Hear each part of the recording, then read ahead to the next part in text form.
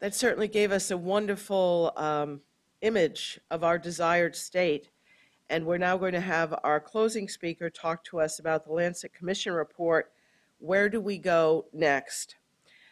Dr. Laura Magaña has a bachelor's degree in education, a master's degree in educational technology, and a PhD in educational administration.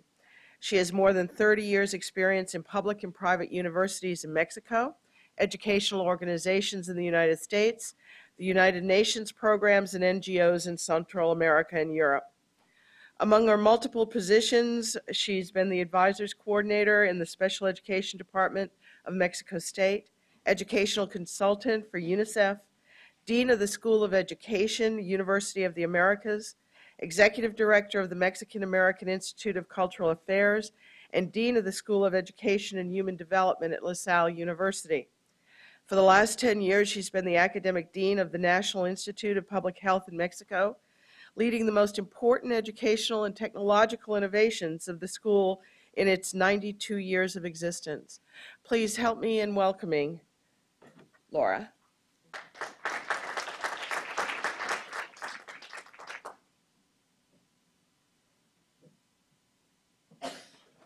Thank you. Well, thank you very much for the invitation. It's really my great pleasure to have been here for this very exciting workshop. And this is a big challenge to actually end up the workshop. So I'm sure some of the ideas I'm going to be presenting, of course, it has been already talked about in these 2 days. So hopefully it's more like a motivated talk in the sense that just to go now to keep on with this, the challenge of continue the changes. So very quickly, I'm going to be just summarizing why we need to change. And I'm going to do that talking about the health, the pressure and the challenges we have in the health system, and the pressure and the challenges we have in the education system. Then I'm going to recall very quickly what were the recommendations in the Lancet report, and the most important part would be the end. What's the next step? And the next step, you have already said it since yesterday. We need a radical change. So we need to reinvent our health professional education system. I'm going to be talking a little bit about that. Well, first of all, we are at least in between two systems that both of them are really challenging us, that we need to change. There are some challenges in the health system that are really demanding more professional and more qualified health workforce. And from the other side, from the side of the supply, we're actually having an educational revolution that I'm going to show you why, that is that's pressuring ourselves in terms to change. If we talk about the health system, and I'm just going to talk about four, there are more, but I'm going to just talk about four main things that are really pressuring our health education in order to change. The first one, we all know that we're living an epidemiological and demographic transition. So we already know the challenge of the elderly. We already know that we are really living with the chronic disease, and the obesity and diabetes are already beginning to be overwhelmed for the health systems around the world. And number two, I would like to stress the importance that in the world, in the globalized world, we still have a challenge in terms of poverty and huge disparities, not only between and inside the countries, not only between, but inside also the countries, as identified by the report of social determinants of health. And I'm sure you know these reports. So I just want to say that, for example, just in one indicator, life expectancy, we already know that just a girl, because she was born in Sierra Leone, she can be expected to live half the time, that means 42 years, that if that particular girl would have been born in Japan, which is 86 years old. And also the chance of a child dying before age 5 in Angola is 90 times higher than in Finland. Those are the kind of inequalities that we have in our world. But those disparities is not just between the countries, it is within the countries. And I just put this example just because we are here in DC, but the inequalities here in health are also within wealthy countries like the USA, for example, where here in DC, every mile from here to the northwest of the city counts for a year in life expectancy. Access and quality of care. I mean, these are main challenges that we all are facing in our countries. Our health systems are still struggling to find ways to give services to all people in economically constrained times. And of course, we have been talking since yesterday a lot in terms of globalization. So every global event has local consequences. Every local action has global implications. And this is just to give us a flavor of what's going on in terms of the health systems. But if we talk about education, the educational system and what's going on there, we know that we're living really an educational revolution due to the emergence of the information and communication technologies. We live a new type of society. We're all living in this new type of society. And also I'm going to just mention a few of these features. For example, accessibility of internet. That's growing every day. Higher education institutions could no longer pretend to be the ones with the knowledge to transmit to the students because this is no longer true. That used to be true, but it's no longer true. So instead, the education system has to prepare the students with skills that will make them capable to find accurate information, to discriminate the information, to analyze the information, to compare, and to judge. This morning, we were talking about this curriculum obesity. What we need to do is just to change and give more time to the skills that the students need in order to find that information and to know what to do with the information rather than to keep on filling the curriculum with content. Number two, people are expected to work, to learn, and to study from wherever they are. So mobile technology has moved the traditional classroom to a mobile classroom. Every time we see more this happening, we have all our computers, our iPads, and we are learning while we are waiting in the office, while we are in the metro. So the concept of campus and learning is no longer associated to a physical facility, but to the possibility of a remote access and connectivity. So are we really aware of these changes? Our universities are expanding more in virtual environments, or are we still asking for money to have bigger and bigger facilities? The technology is more cloud-based now. So this means that students can access information everywhere, device independent. New ways to store, to share, and to work, collaborate.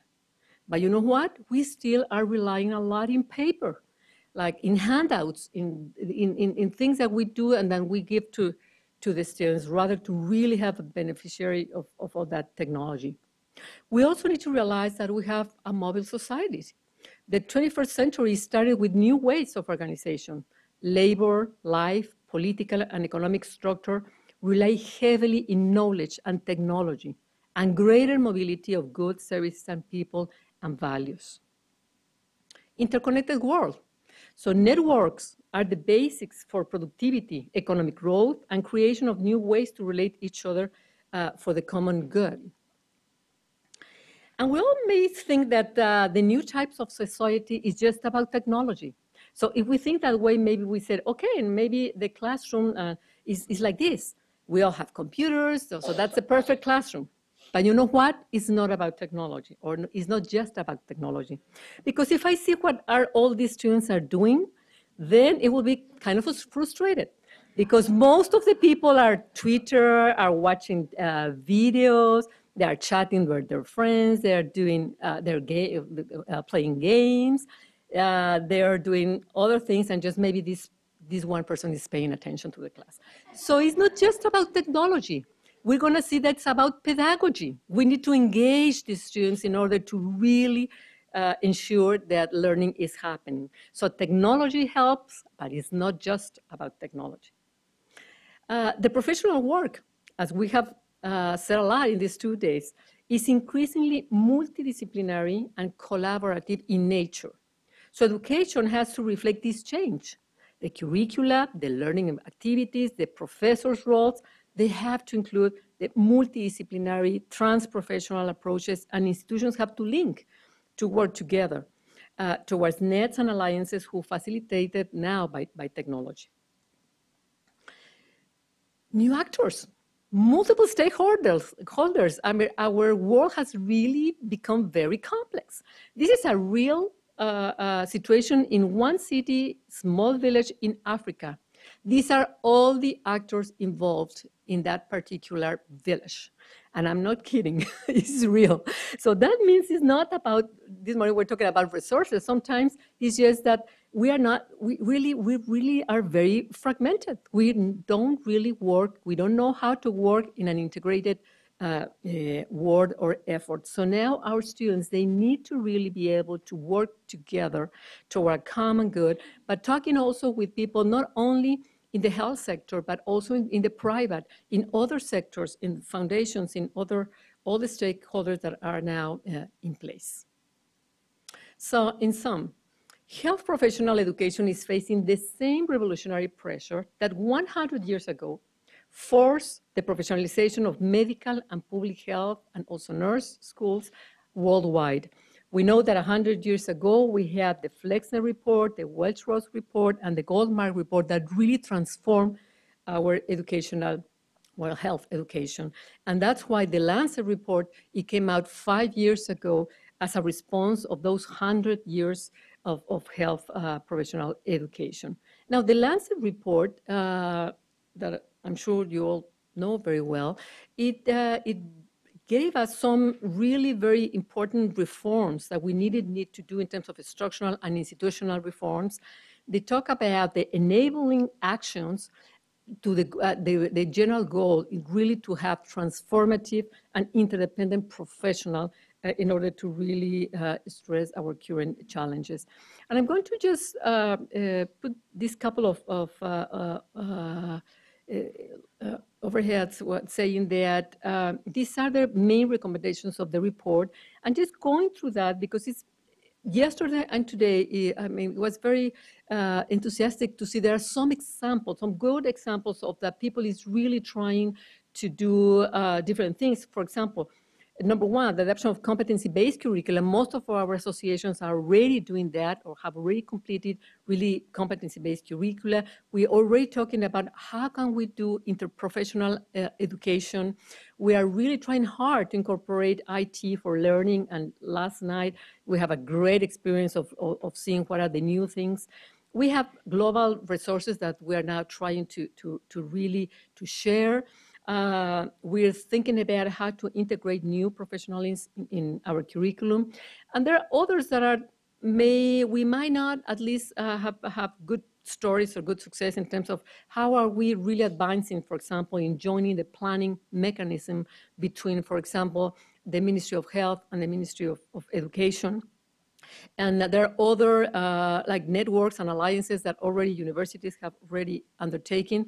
But I think the last one,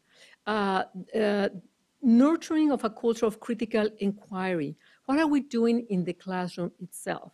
So these are the 10 main recommendations. I think there are some isolated good efforts in order to really how to do these recommendations. But the main really advancement, we have not really see it yet. So what is the next step? Is what we don't need just experiences here, experiences there, maybe this department is changing, maybe this, I mean, this helps in order to see how we can scale up some of the experiences, but we really need a radical change. We need to reinvent the whole thing. We need to reinvent, of course, we need to learn what we're doing good, but we really need to do more. We need to reinvent our health professional education systems. Our world has changed in the past 100 years, and higher education has not changed or has changed very little. These two photographs are real. One is 200 years ago, the first one. And the second one is one of our universities. I mean, you can see that, I mean, it's almost the same. I mean, really, we don't change. I mean, education has not really changed. And we are far from, yesterday was Susan in the opening words said, we're far from preparing our students for the current and future scenarios. So it's an urgent need to revisit everything, our mission, our goals, our strategies, our organization. In particular, I'm going to talk about some of very specific things that we can do, but because there's some things that we said, okay, but we need money to do this, we need a political, and yes, that's true, we need all those things. But at least in our hands is to change some very specific things that I'm sure we can do really a big advancement in the agenda. First of all, the curriculum. The curriculum is in our hands. We really urge to have less content specific and more cross-cutting competencies. We keep on saying that we need this, we need the other, and we already have a curriculum with obesity curriculum, so it's not a way that we can have all that information in our curriculum. And according to a study, it is foreseen that by 2020, knowledge will be double every 73 days. So, and students have immediate access to internet and to find information to challenge the professor and go beyond the classroom. So why spend time in an activity that our students can find in their own? But we need more skills. We don't have the thinkers that this world needs. We don't have the problem solvers that this world needs. So we need to really start thinking about reducing the content of the curriculum and giving more experiential learning to really be doing more of the cross-cutting competencies. Second one, and we have talked about this issue in these 2 days. We need general content first. We cross-cutting, transdisciplinary, transprofessional, and not just in the health profession. We also need the architects, and we need the engineering, and we need the other people who are doing other things related to health. And then field specific, and I'm glad that I'm not going to talk more about that because that has been show up in some of the tables. We need to realize that the focus has changed.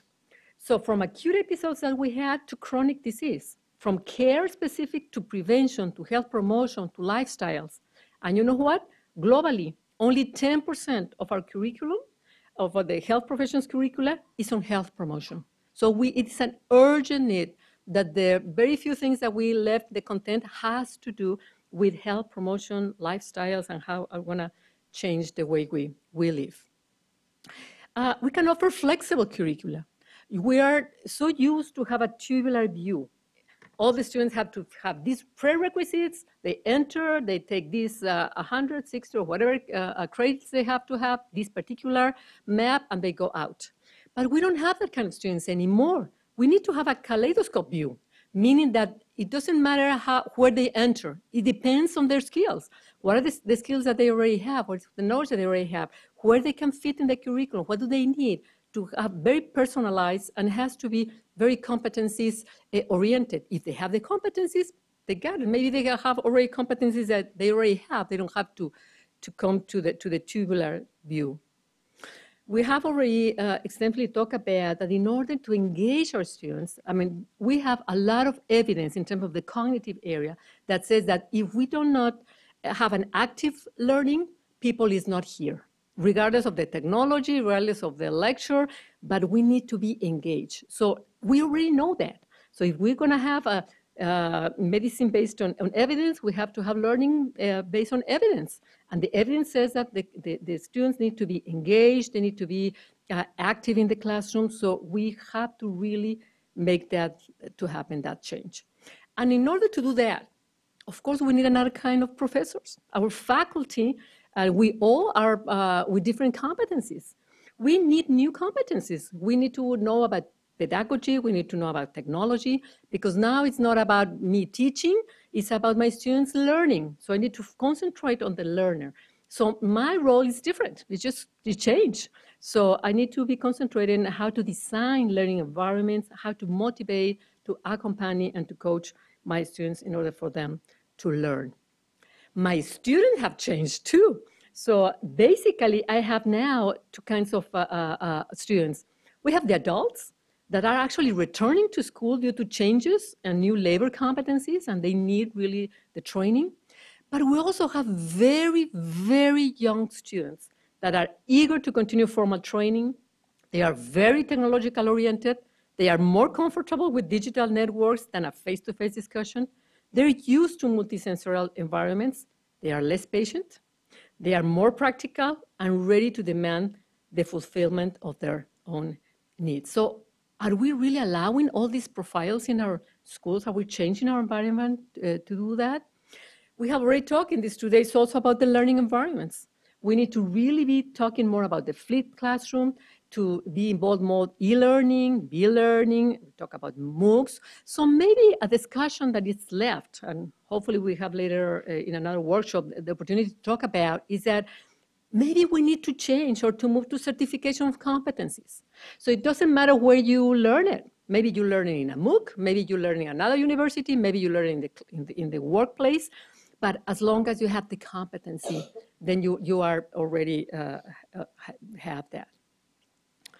So we also need to start doing more things together. There's a call that comes from standalone institutions to really, we already have the technology in order to do networks, more alliances and consortia, and we really need to start working together and doing this more. Okay, in conclusion, I want you to see this cartoon as one of my conclusions.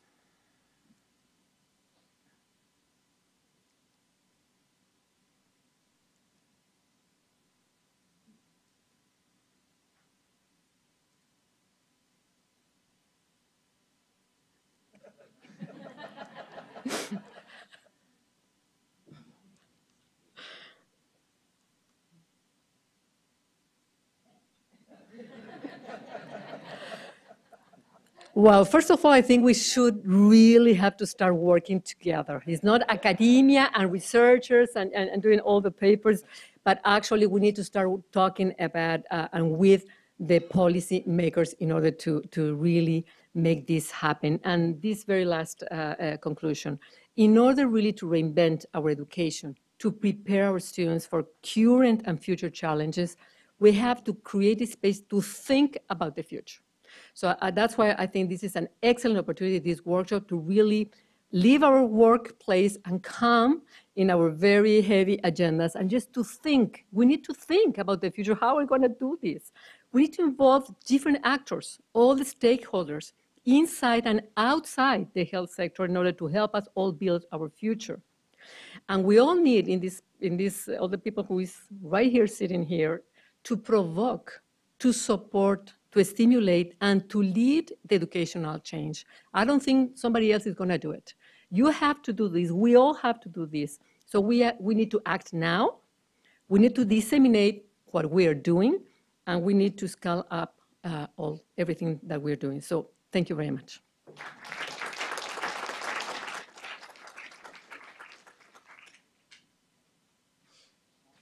Thank you so very much. You asked us to provoke and stimulate, and I think you have definitely provoked and stimulated us. So we appreciate ending on such an energetic note. So thank you for coming. Couple of housekeeping things. First of all, you should have all received a workshop evaluation. You are welcome to fill that out in paper form and turn it in at the registration table. I can't talk anymore. You're also welcome to fill it out electronically. You'll be getting that within the next couple of days, Patricia, I assume. Certainly, if you would like to just talk to Patricia directly about it, or if you'd like to, I'll speak for Beth. If you'd like to speak to either Beth or I, we would be happy to take your feedback that way as well. I am really struck by the remarkably broad-ranging conversations that we've had over the last day and a half. I hope you found it enjoyable. I hope you found it engaging and perhaps even productive in your own work, and perhaps you can take a nugget back already and start thinking about provoking and stimulating change in your own institutions. On behalf of Beth, I want to thank all of our committee members. I want to thank all of our speakers and facilitators and discussion leaders. I certainly want to thank Patricia and Megan and Bridget for all of the work that they've done, and all the rest of the IOM staff who have worked so hard to bring this off. I look forward to the report that will come from this. I'm actually, can honestly say, I'm looking forward to working on this. I think it's going to be a lot of fun to pull this together. Even though Patricia does all the heavy lifting, it will be fun. So please stay for lunch if you are able, continue the conversation, but whenever you do need to leave, travel safely, and we'll look forward to seeing you all again next time. So thank you very much.